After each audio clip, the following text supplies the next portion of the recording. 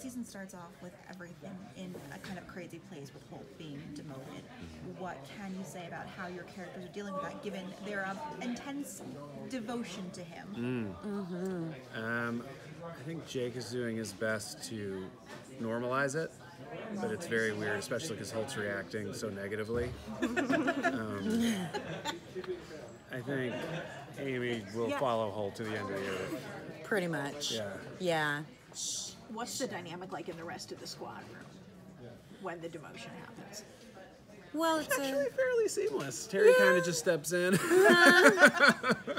but when Holt's around, you know, he's not the boss anymore. So there's this sort of like power flip. Yeah, and I would say he doesn't handle it very well. No, not very elegantly.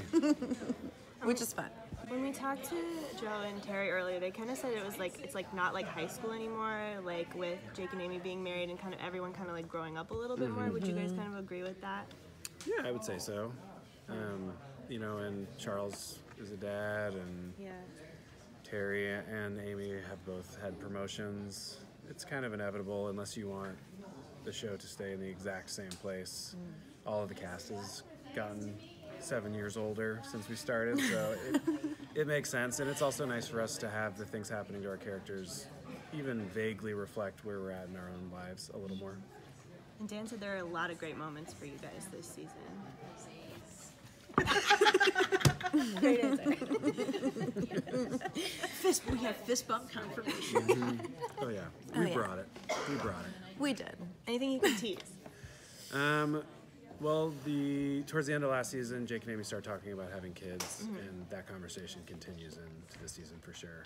I think that's about as much of it. It was a rough conversation.